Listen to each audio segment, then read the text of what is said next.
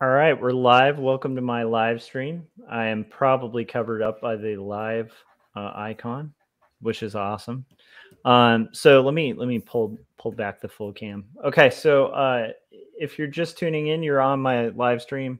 I'm gonna do my pitches a little later, I think, because I'm kind of liking that idea. But I do want to give a little explanation to what this is. Basically, I'm working on a book about the Brownings, Elizabeth Barrett Browning and Robert Browning, the poets, the Victorian era poets, called Not Death But Love. And I'm working on right now finalizing the pencils for like page 1. And then I'm hanging out with my buddies who are joining me from as an overlap from the art casters, because we're all crazy artists who work on crazy projects. So the stream will probably go like, for me, I'm going to try to kind of cut it around like 2. And Gary Hodges and Corey are kind of hanging out and working on their projects, and we're just going to chat and kind of hang out as we're doing it.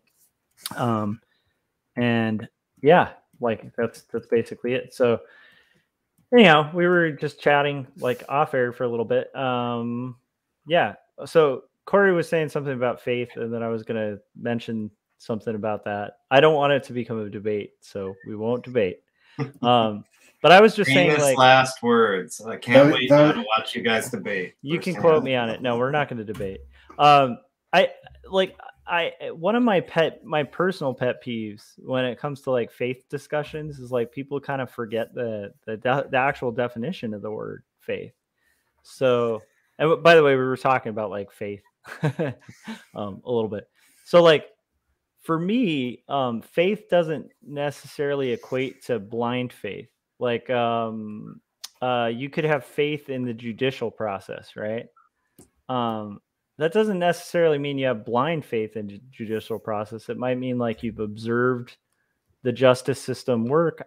By the way, I don't know if everyone's going to have that, because you might have lost faith in the justice system, right? Like maybe you saw the justice system be corrupt or something like that, and then you lose faith. But it's like there's certain kinds of faith, like faith in your wife or faith in like, a friend or something like that. That can be like a very earned, very rational approach to things that doesn't necessarily have to mean like a blind acceptance of like kind of a jump into the void, and that's all I was going to say about the faith thing. Is like, for me, it's like one of the things that bugs me a bit with conversations about faith is if I say I have faith or something, someone might make the assumption that I'm just sort of making a jump without, like a leap without any sort of induction or deduction involved, I don't know if that makes sense.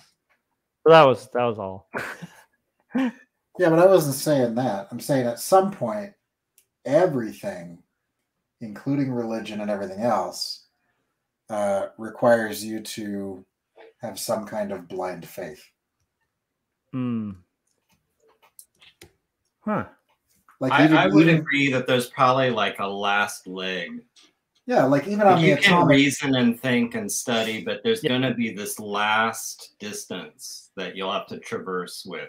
Right. Yeah. Even on like the atomic level, right? If I were one of the scientists that was looking at that, yeah, I would have to say, I believe that a proton is there, even though I can't see it. Yeah. Because of all of the evidence, but all of that evidence leads me to that last little bit where I have to say, like I can't prove everything.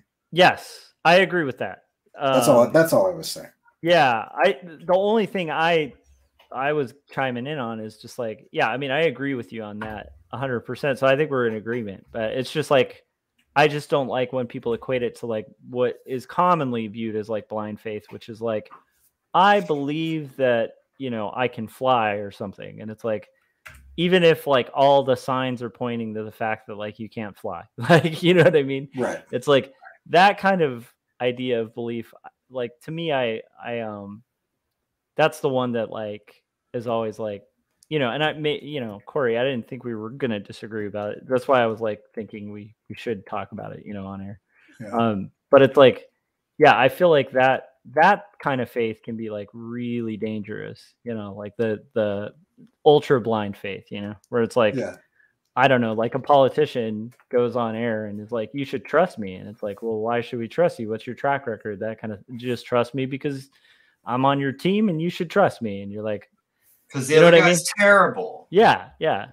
That's where, like, I think, like, sometimes where you're like, well, I'm just going to believe that. Like, that can be really dangerous, you know? Right. And on the flip side, which is also, it's all a risk, right? Is I could have a track record with somebody that I've known for years, and I can fully expect and trust that they are going to behave a certain way, but that doesn't make it happen.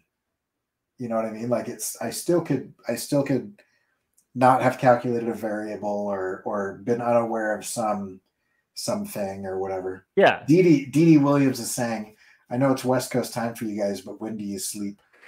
Welcome, Dee. We're creatives. We never sleep. I think 2 is the answer for Josh. Yeah, that's my answer. I will tell you, like, I did a stream a couple days ago where I got really into the process, and basically I did my heart out at 2. And then afterwards I was like, oh, I'll just finalize. So I did this, you see that top panel? I decided to kind of, oh my gosh, I just realized I'm not sharing my streamer fail, you guys. There we go. So this top panel. Keith Harper says, Canada, however, total BS doesn't exist.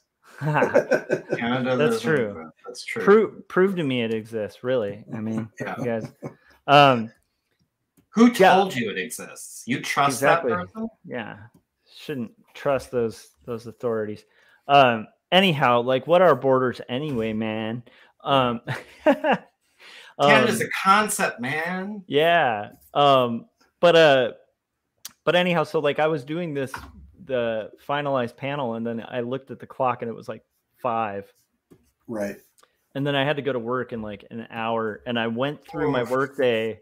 And of course that was like one of those heavy art director days where it's like somebody's in there like, what should I do with this? And then like another department's like, oh, we got to work on this. And it was just chaos. Yeah. And I was like, I got through it and I did okay, but I was like, not again. So yeah, at a certain point, there's like, so it was more the drive home where I was like, I'm lucky if I get home without falling asleep in the car. That's where I'm like, okay, yeah, the 2 o'clock thing. Back to the faith thing, I guess. Like, I have faith in my wife's judgment of me, and that's the time she's told me I should do, and she's correct. Anytime I've second guessed that, I've been proven wrong. So. Let's see here. We got a lot of people in the chat all of a sudden. Yeah. Frank is in the chat. Keith is in the chat. Dee. I love it. Like, it's one of the things I love about these streams. And Gary will be seeing this on Saturday when he streams and has his live stream. That's right. But it's like one of the fun things about the stream is, like, I think because I'm doing this a lot, like, people show up and hang out, and it's awesome. Yeah. We all work on art together. I gotta tell you about this whole faith belief thing. Yes. Have you read Department of Truth yet? I have a physical copy. If we were closer, I'd just give it to you. But this is that comic, right? Yeah, it's such a fun concept. It's like Lee Harvey Oswald is running this secret government agency that is trying to control the narrative because basically the zeitgeist becomes the reality. So whatever most people believe, the reality conforms to that. And so if enough people start believing that the earth is flat, then the earth is actually flat. Wow. And so they'll go to these conferences. So there's like 2 forces. There's one group that is like trying to alter reality, and then there's another group that's trying to keep it that way, keep it the same. Interesting. And it's just a fun idea. Yeah, that sounds fun. Sounds super fun, man. Someone told me about it. I tried to go and find a copy, and it was like sold out at the time. So like I need to reattend. I don't know about the current issues because I saw some in a comic book store, and it was just walls of text, and there were like almost no images. And I'm like, oh no, the writer kind of spun out of control. Like it was like, it wasn't like one page of text. It was like 3 or 4 pages in a row of just like text with like kind of colored backgrounds. And I was like, it's not a comic anymore. But like the first trade paperback was fun. It was a fun one. It sounds rad. Here's the downside is like my reading time is going to be non-existent. I don't know, Gary, like, do you have that too? Cause you're kind of in crunch time too. Yeah, I have to admit, like, right now, any of my time when I have it, which is not much, it's probably going to Elden Ring. It's not going to I'm not doing a lot of reading. I'm not doing a lot of anything. Though I am right now working through Recchia's illustrated Life of Che, which is a Fantagraphics thing right here.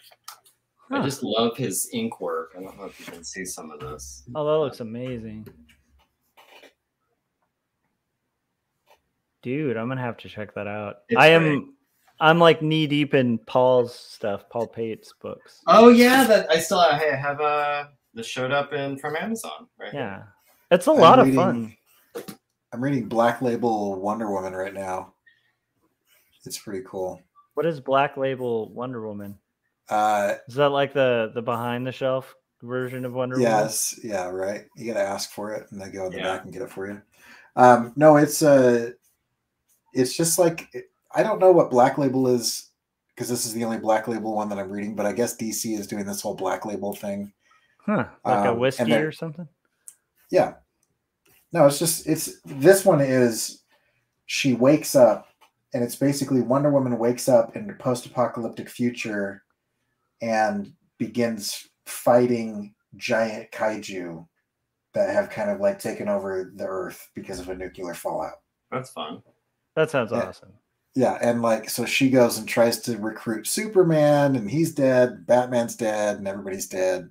Like the whole Justice League is dead, and she's the only one left. Anyway, it sounds fun. Yeah. Dude, I need to here's what I'm thinking.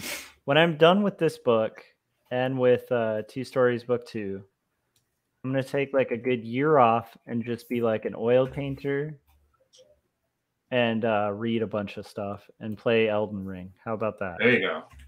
Okay. Although I feel like from what I've heard about Elden Ring, I think that would just turn into me just playing Elden Ring for a year.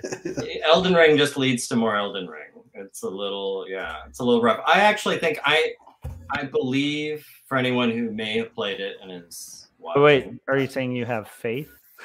I have faith. My impression is that I've got to be close to the end of the game. And I'm kind of like dying for it to be, so I can just break the spell and be like, all right, that's it. There we go. I got it out of my system. I'm done. Oh, I was under the impression that it was like an open world where you're playing against other people.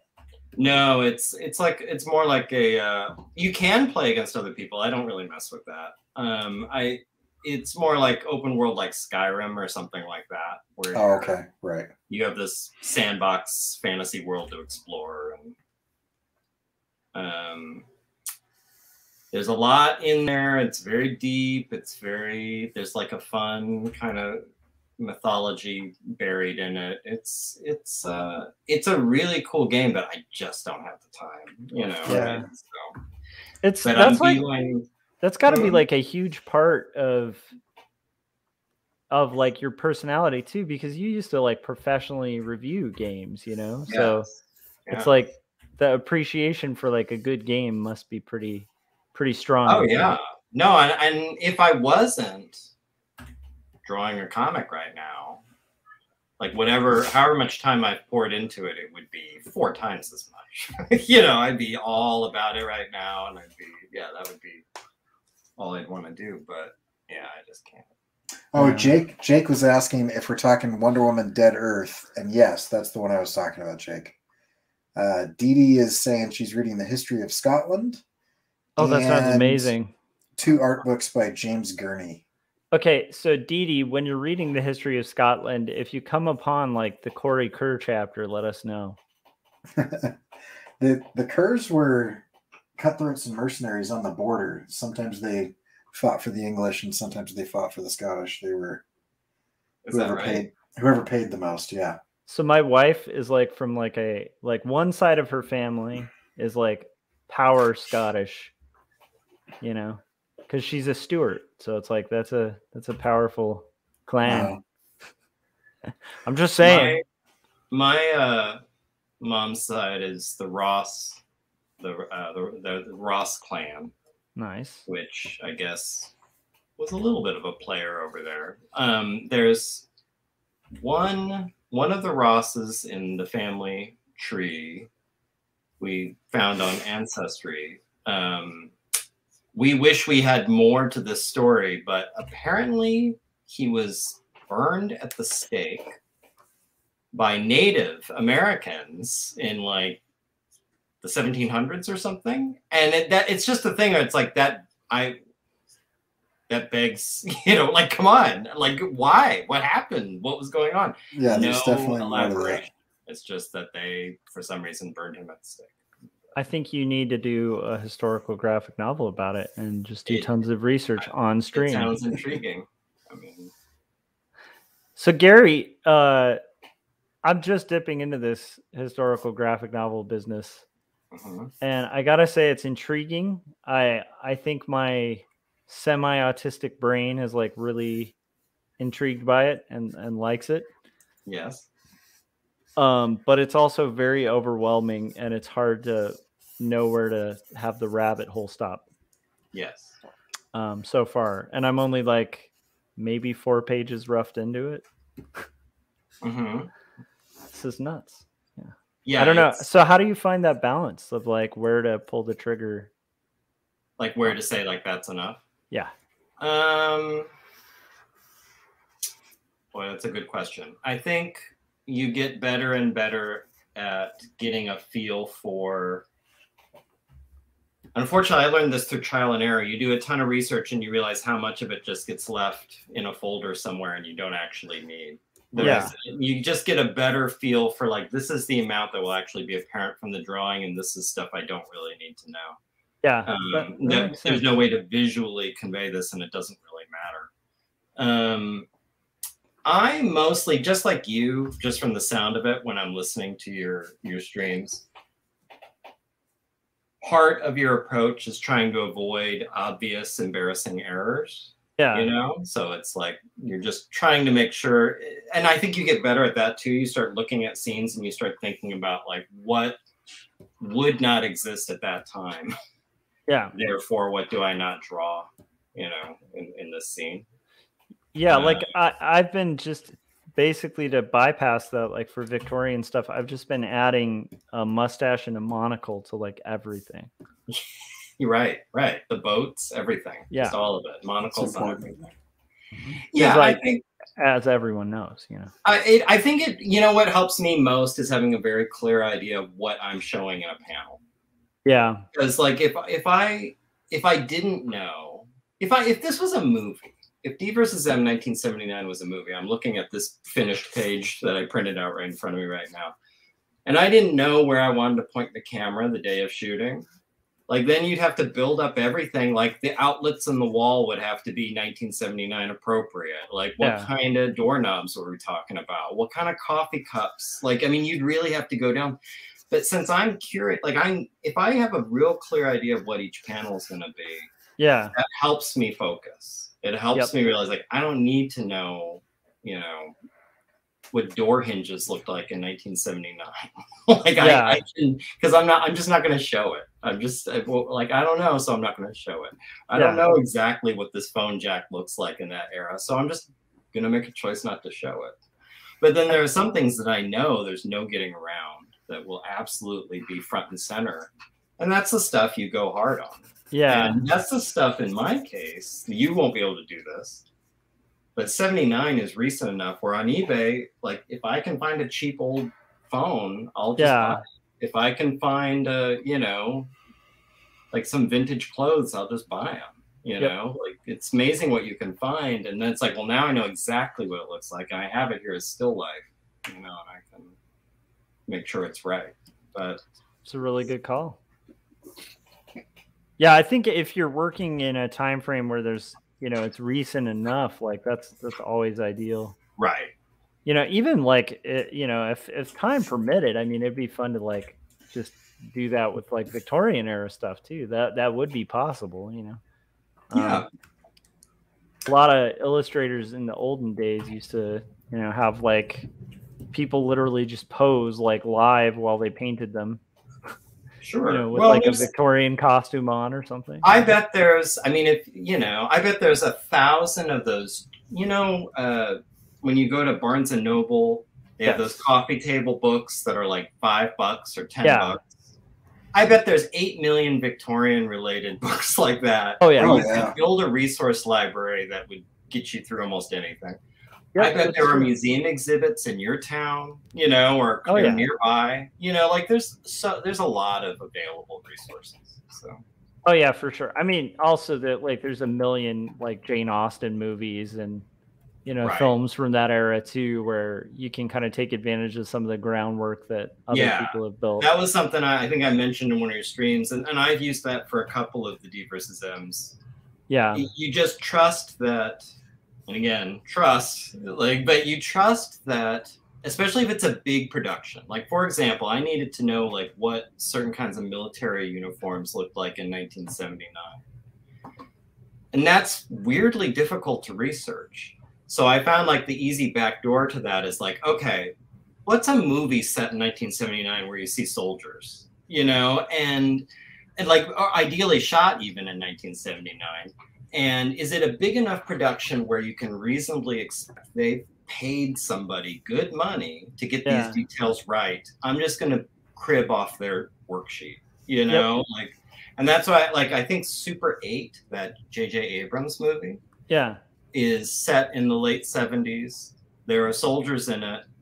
I'm assuming J.J. Abrams and his production company probably figured out what uniforms would be in the late 70s. I'll just go by that. It's like good enough, and if I'm wrong, well, so is J.J. Abrams, and I can live with that. But so one of the things that gave me a little encouragement was I was starting to feel like, I don't know if I'm doing adequate research on these things. And I hit a point where I wanted to see what the inside of 50, and now I'm blanking out on the street. Wimple. 50 Wimple Street. What the interior would look like. So I ended up watching the Browning or the Barretts of Wimple Street, the movie. And after watching that movie, I felt so good about my research because it's so off and so inaccurate and so like dated and so from its time that I was like, well, I'm not going to do worse than that. I don't know if that makes sense. No, but it was one of those things where I got like some resources from it, but mostly I was just like reassured that like, yeah, I guess I'll do okay. Yeah, I'll be fine. Right. Yeah. Because at least I'll make a better effort. I don't know. Because even in that movie, I mean, it's an old, film, but it's funny because they have like, like a 1940s door or something. And it's like, well, yeah, I'll be okay. It's funny. See, my trick is everything is just either in the future or an alternate history. So if it's the butterfly effect, if one thing has changed, who's to say that doesn't change, the cravats that people were wearing in the 1700s, or whatever. Yeah. In my world, maybe they do. It's the biggest cheat ever. Well, and inevitably you're going to get it wrong too. That's kind of one of the joys.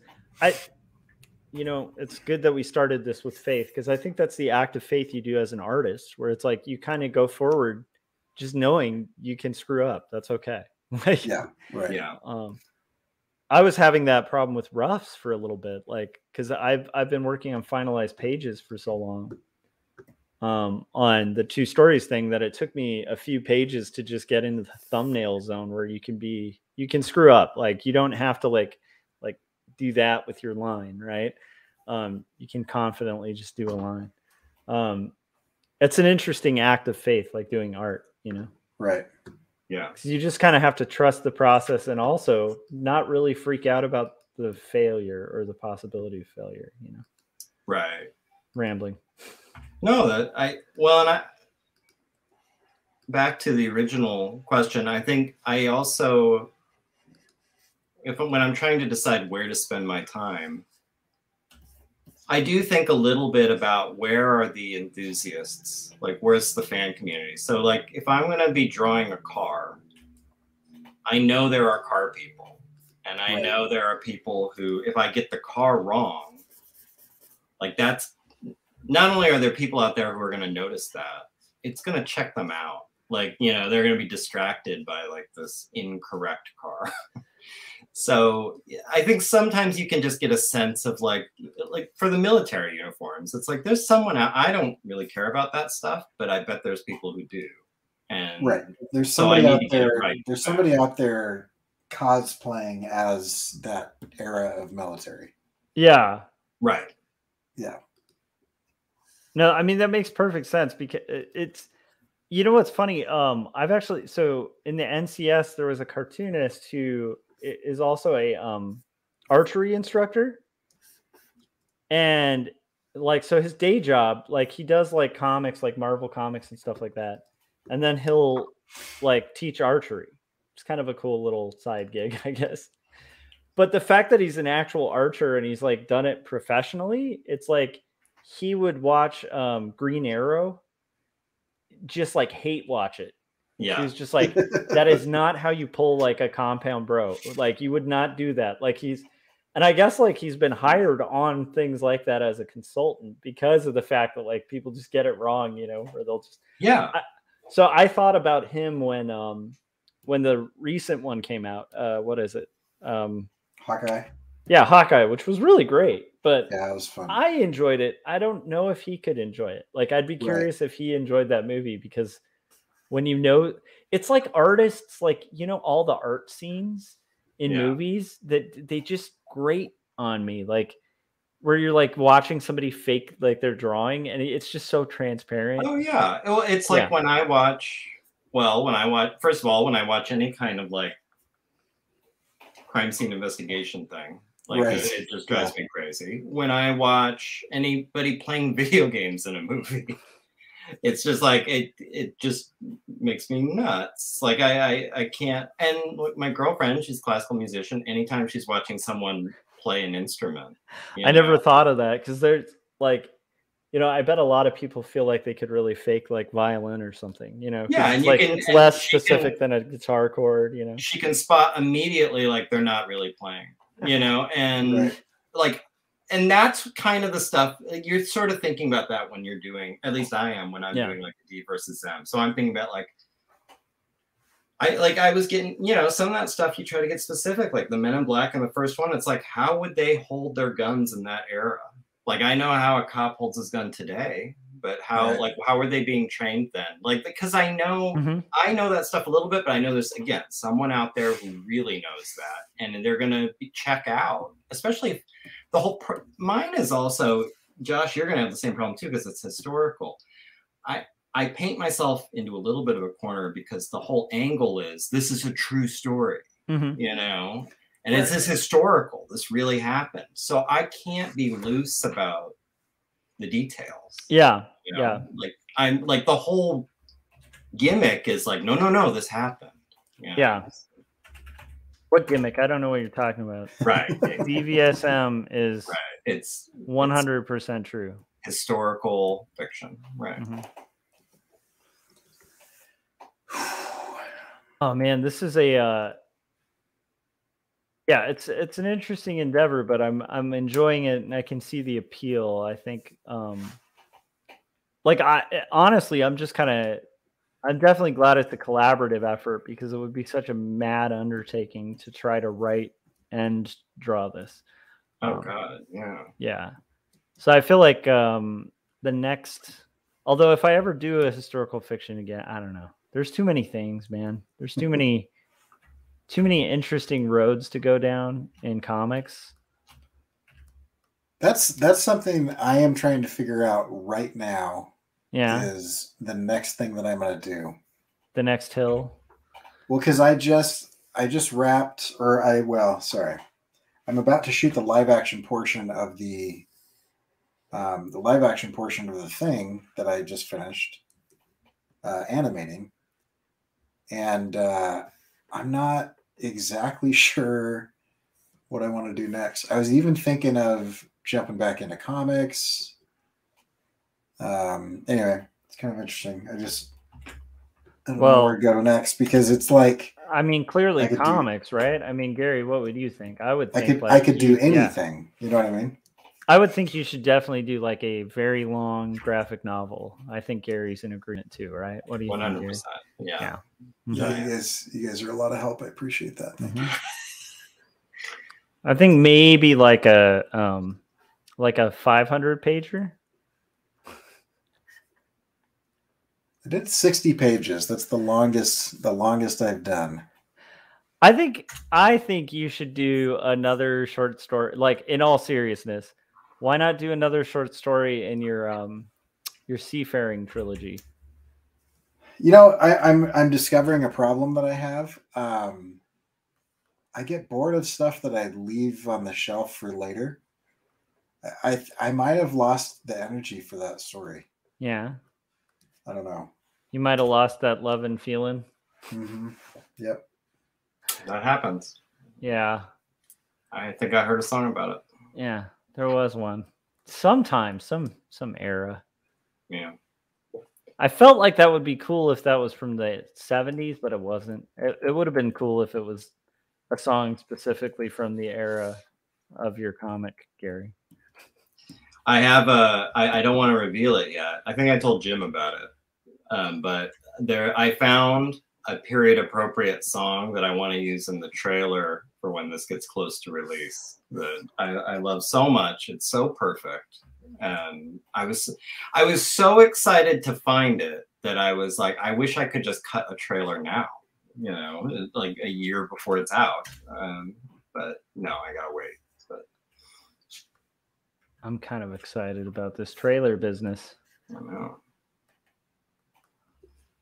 So I don't know, like, so how you're knocking out pages then, Gary? You're not like, yeah, I finished some. Oh yeah, point. Yeah, I've got a little bit of a pile. Nice.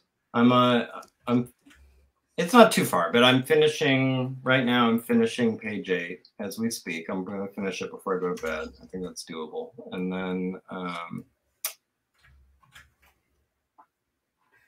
yeah. You know, about a page a week, sometimes a little bit faster. I have not gone slower, so that's good. Oh, that's good. Nice. I am aiming to get this finished tonight too, because there was no way in hell I was going to do thumbnails that require a bunch of research whilst doing artcasters. I think that would be impossible. Yeah, that's well, and like, we've talked about this. Like I can do some kinds of things while I'm talking to people. The only reason I can do this right now, drawing and talking, is this is the last stage of a page. The thing I say for last is like where I'm going in with the stylus and doing all these little like hair highlights, and like there's a character in this who's got kind of hairy arms and hands, so like the hair and like just little touches and details and highlight. Like I can kind of just zoom through and do it real fast. But like when I'm actually like working out shapes and people, I gotta focus. Yeah, understandably. Dee Dee said, "Excuse me while I step behind Gary to check out his books." And she's impressed by your bookshelf. My library, my wall of books. That's awesome. I have a wall of books, and it's in my other room. I recently started to go through these and kind of filter out what I'm going to donate. But yeah, I've run out of shelf space, so I might have a one in, one out situation. This is my like anti-Marie Kondo thing. Is like the second you were like, I have to figure out which books to get rid of, I had this visceral reaction of horror in my stomach of like the idea of get rid of books. Well, haven't you purchased a book and then you don't like it? You know what I mean? Like, oh yeah. That I've got books where I'm like, that was a dumb book. I don't like it, and I don't think I'm going to read it again. I understand. It's okay. Return 2 stories. I get it. Wouldn't that be funny if like I don't know. We should develop a character that just takes everything personally. We're like, Debbie man, I'm really Downer, have you struggling seen- with my drawings today, and it's like, yeah, okay, fine. Just hint that I'm struggling at drawing. I get it. I get it. It's like we weren't talking about you.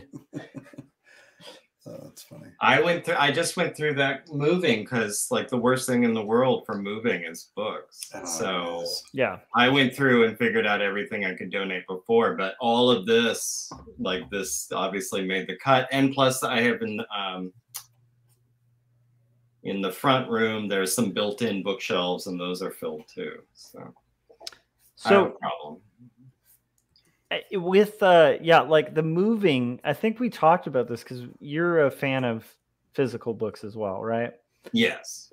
Yeah. And I was saying that's the most compelling argument I've heard for digital books, where the best argument I heard for the case for that was moving. The second somebody said moving, I think it was it might have been Guy Hassan. I think.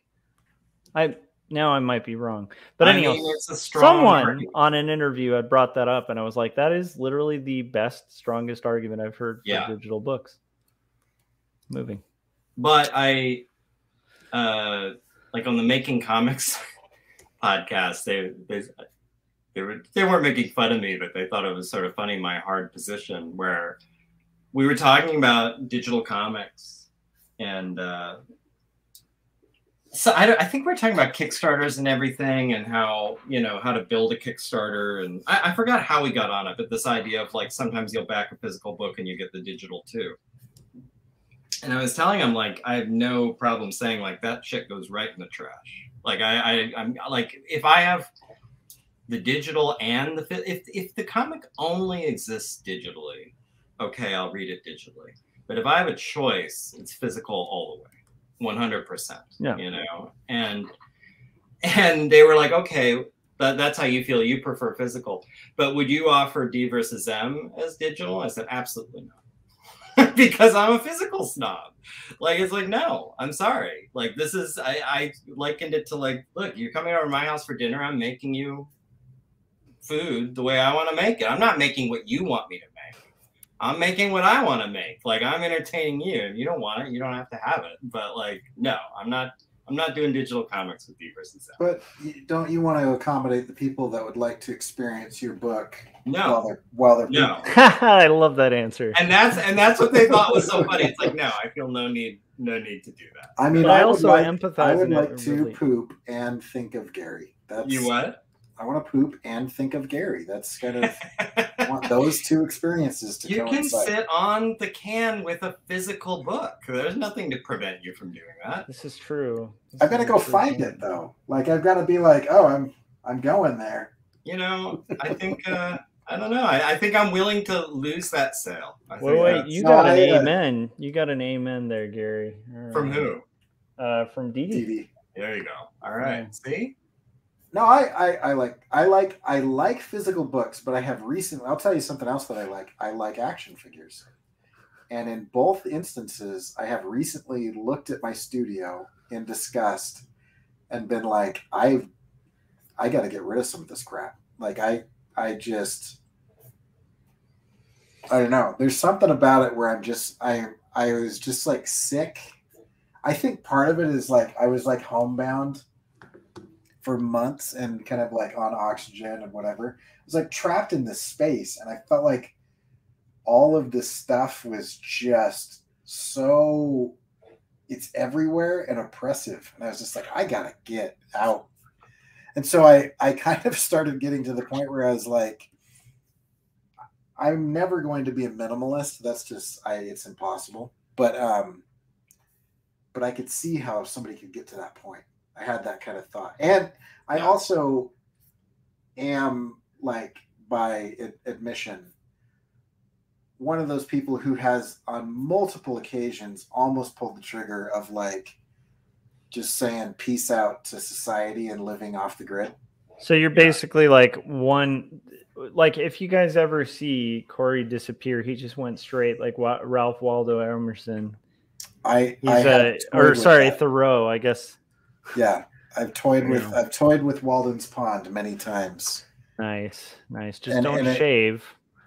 That was a deep cut. You know how? Yeah. Thoreau's No, but brother I've had died that. of, I've had like- that temptation so much where I'm just like, you know what? I don't need this. Yeah. And I don't know if that's me or if that's just like every 30-year-old male at some point is just like, you know what? I'm gonna like I remember I graduated college and my initial thought was I think I'm gonna live on a boat. I'm just gonna buy a boat. I'll row into town. I'll be that weird guy that like nobody quite understands or knows what's going on. And I will just row into town when I need supplies, and then I just won't ever talk to anybody. I'm just gonna be that dude in society. That's my goal now. I love it.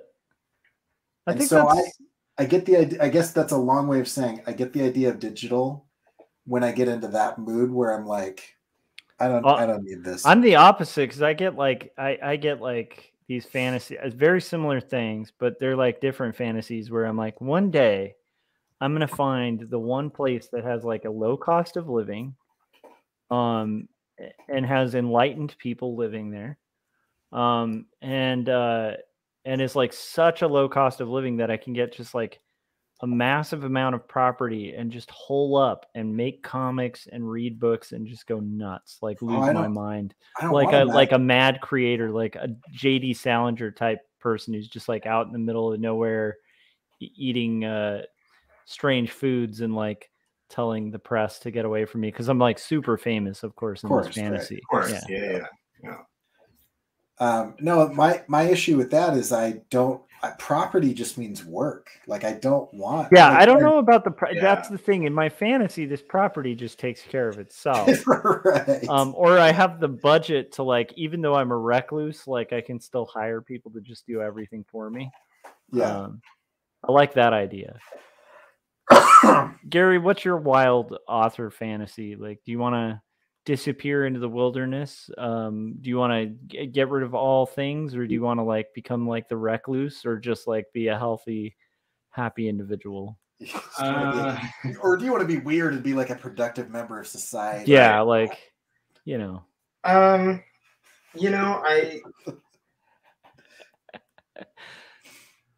think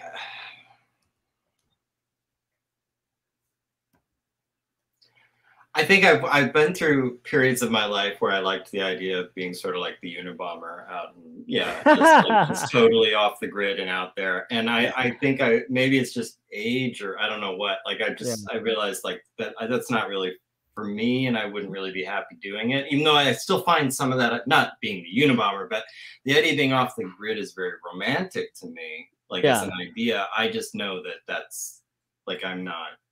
Yeah, me too. Do that. I think for me, the sweet spot would be the smallest town I can live in with pretty country, but that's still large enough to have a lot of basic modern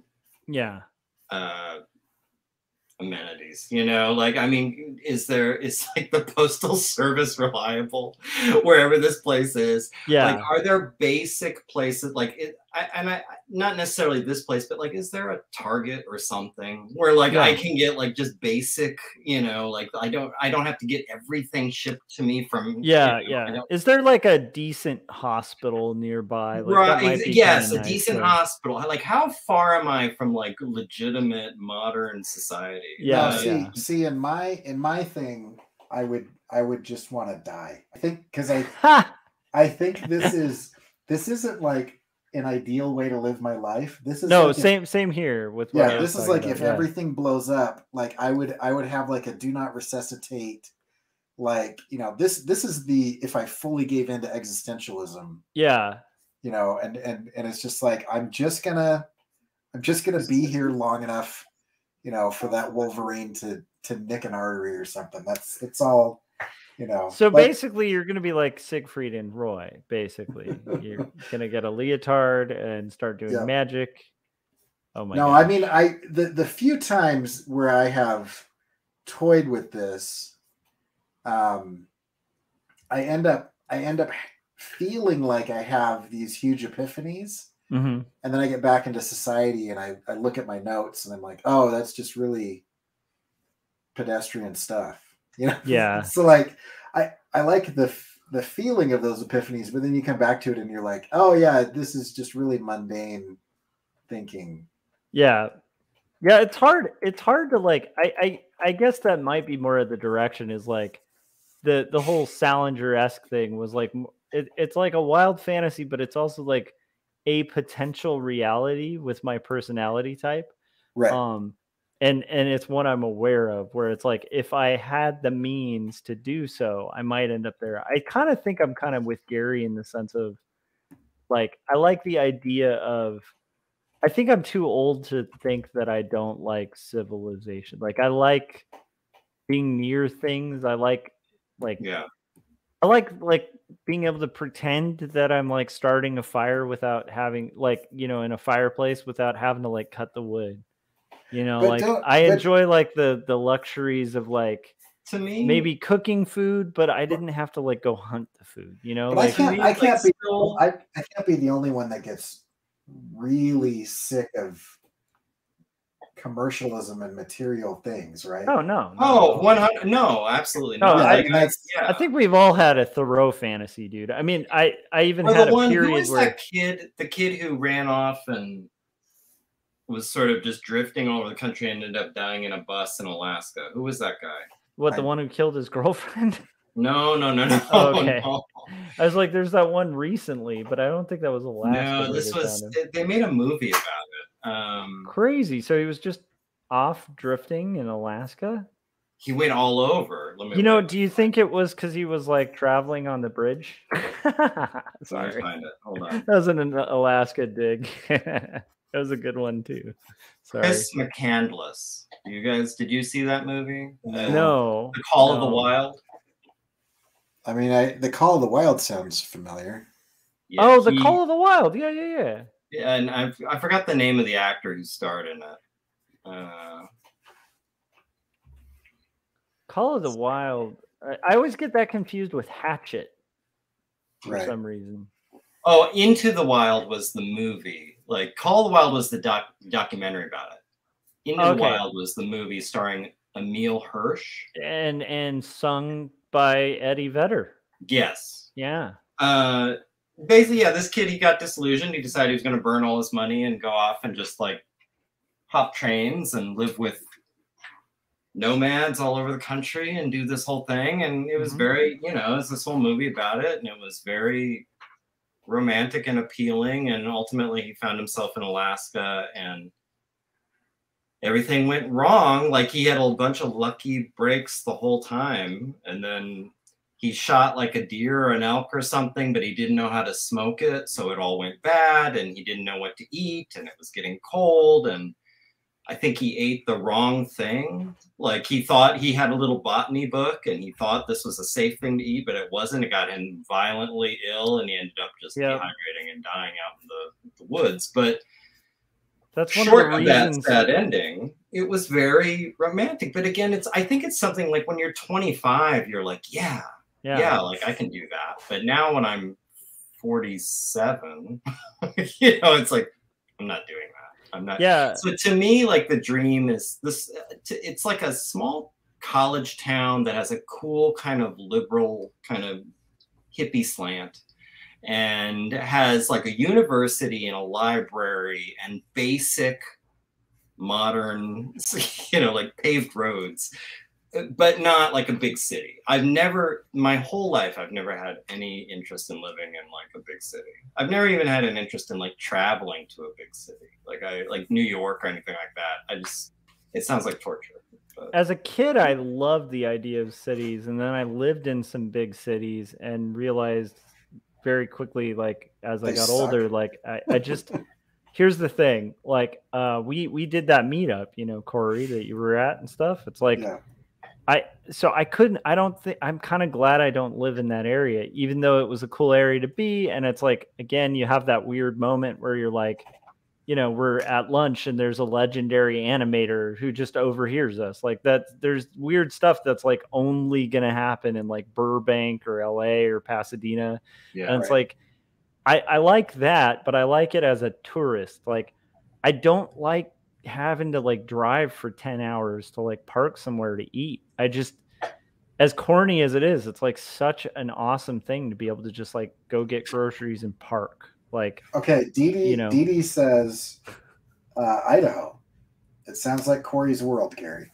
That's what true. you're just Gary. What you're describing. I live in a college. I live in a college town where like the people that don't work in the college are very much here because they don't really want to be like in the hustle and bustle of stuff. So you would say it's like a bastion of like liberal area, that part that Gary mentioned. The part about liberal hippies and stuff that is so unappealing to me. Yeah. Not because of the liberal, but because of I don't want to know people's politics. I just you know what I mean? Like, I guess I shouldn't say when I say liberal, I mean more social. I was kidding around too. Yeah. I will tell you, having lived in Portland and being a bleeding heart liberal, like politically, I still like I am thankful to not live in Portland anymore. Yeah. No, I that's a good, it's a legitimate point. I think I mean more in terms of like open-minded and socially liberal. Like the politics, I don't care, but like yeah, like you don't want a bunch of people living in a compound driving out the others. So here's a thought. Right. What about this? Or like Waco. I don't want to live next door to Waco. Okay, you guys. So don't live don't live in northern Idaho. No. Northern Idaho you want to avoid. Here's what we do, guys. Okay, so like we get some property up in Oregon, right? We just find like a small town, like that's, like got a very small population. We start gradually moving our art friends in there, right? We start buying up all the property. Then we just start wearing maroon, And I mean, I'm just saying like in this theoretical framework, like, I could be like the guru there in this city, just theoretically. I'm just throwing it out hypothetically. So basically, I just want to do the Rajneeshi business from that Netflix documentary. That's basically. What do you guys think? Well, oh my gosh, you haven't seen that documentary, Corey? You have to. You have to. There are so few documentaries that I have the patience for. This is one of those ones. Like it's. I mean, Gary.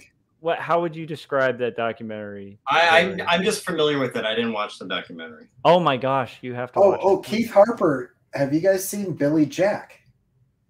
Billy Jack. Yes, Billy Jack is where it's at. But in that scenario, I would also just happen to be a martial arts expert. That's that's the only way that one works for me. I need to know what Billy Jack is. I don't know. Billy Jack is. I'm going to put the left side of my foot across the right side of your face. That's right. That was shot in Prescott, Arizona, by the way. Billy Jack. I haven't heard or thought of that movie. Neither have I. That's a pretty random out of nowhere. 20 years. Yeah. That's hilarious. I need to know about this movie. So is it a bad like B movie? Yeah, kind of. It's like a series of movies. It's this.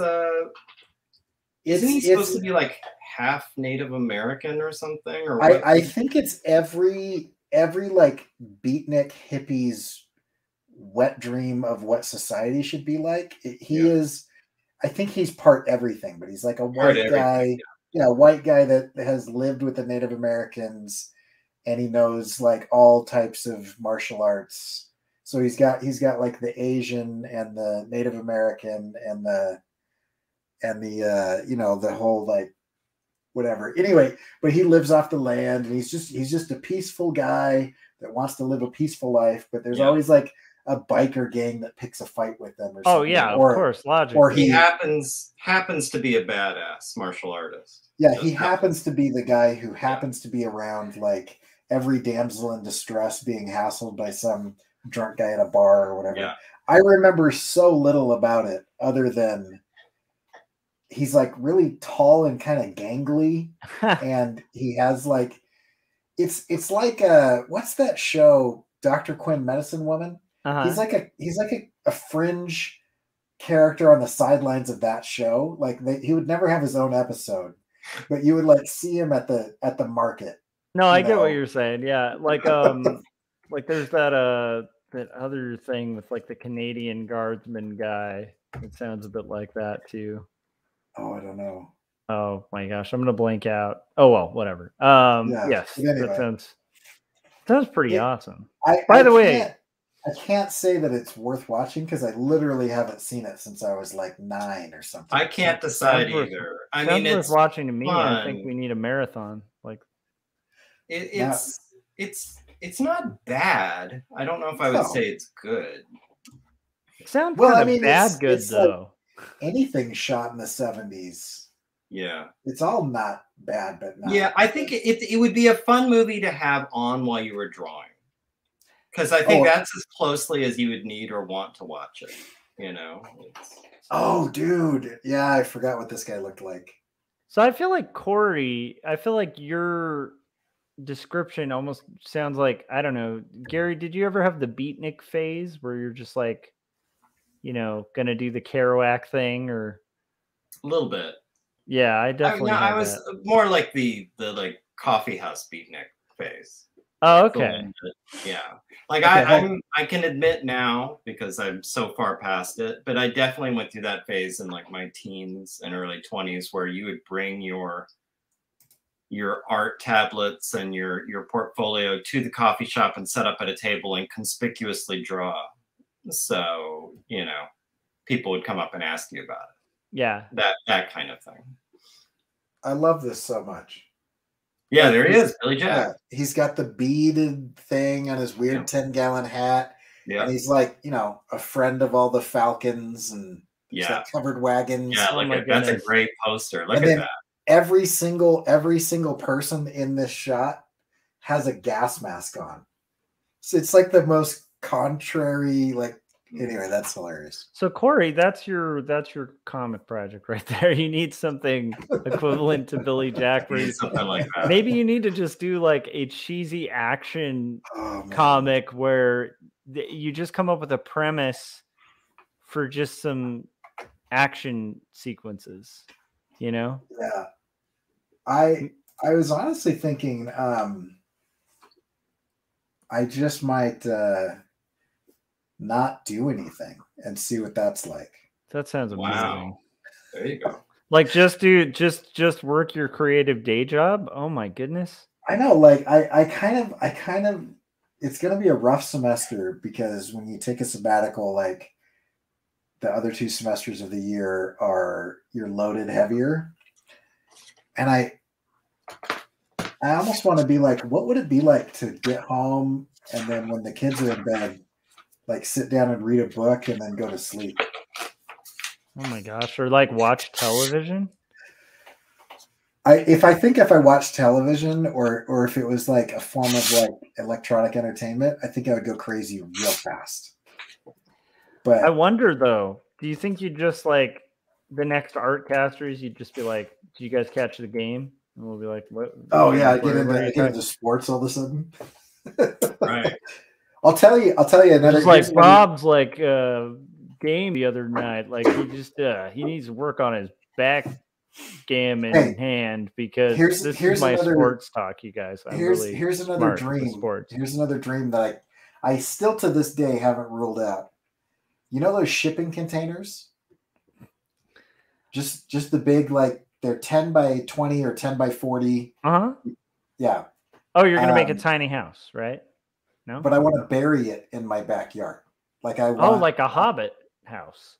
Uh-huh. I want a secret lair. Like I just want to bury like and run like electrical and water. Maybe not water because I don't want to worry about so like an old like you're more talking like a 1950s like fallout shelter. I want a fallout shelter, but like an artist's cave. I don't want to call it a man cave because those are dumb, but like I just want to be able to, like right now, I'm sharing walls with the rest of my family. So if I wanted to, like, at 2 or 3 in the morning, just like, I want to listen to this album really loud, I couldn't, right? Unless I have headphones on. That's But true. if I'm like 20 feet away from my house and 10 feet underground, I could crank that so loud and just go deaf early and just, you know what I mean? Like, and I just have a little tunnel where I This could is just get reminding away. me of that. We just watched this like on New Year's, like the Twilight Zone. There's a classic Twilight Zone episode where like there's a big threat of like the whole world's going to be destroyed by like a nuclear bomb or something. Is this the one with the And glasses? no, that's one that, although that is easily like probably the best, if not in the top like 2 Twilight Zones. No, this one's weirder.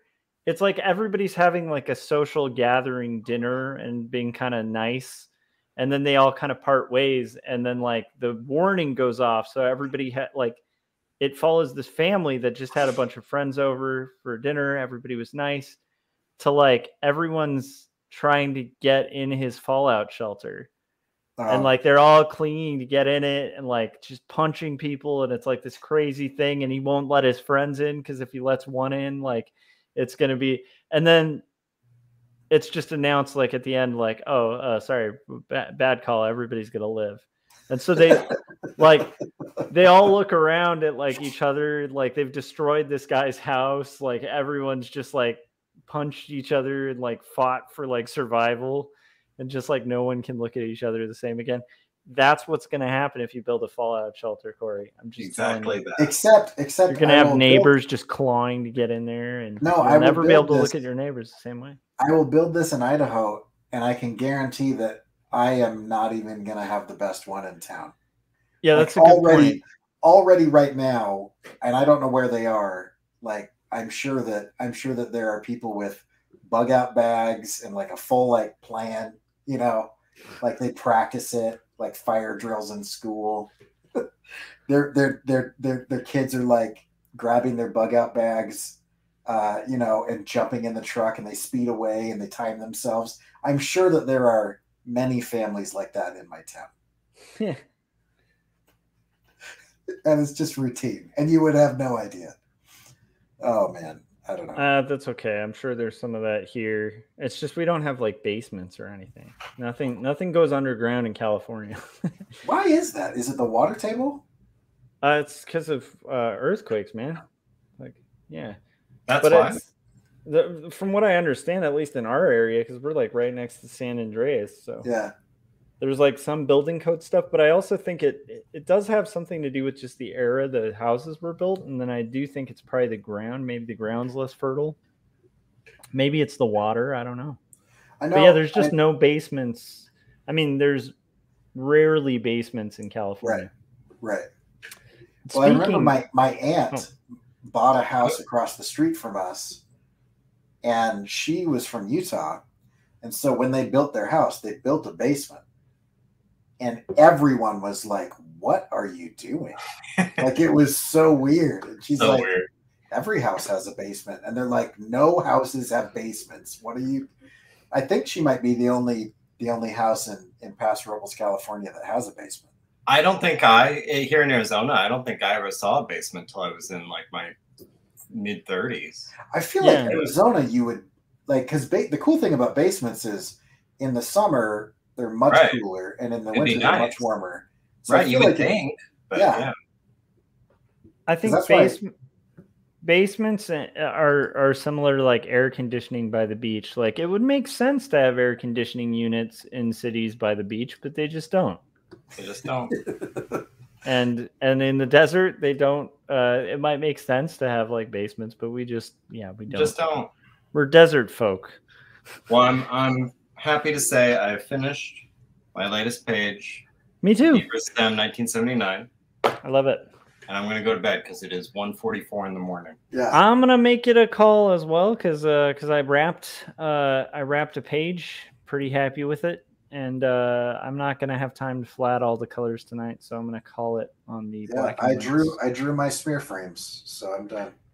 I love the smear frames, man. I think that's pretty amazing. Yeah, it's very cool.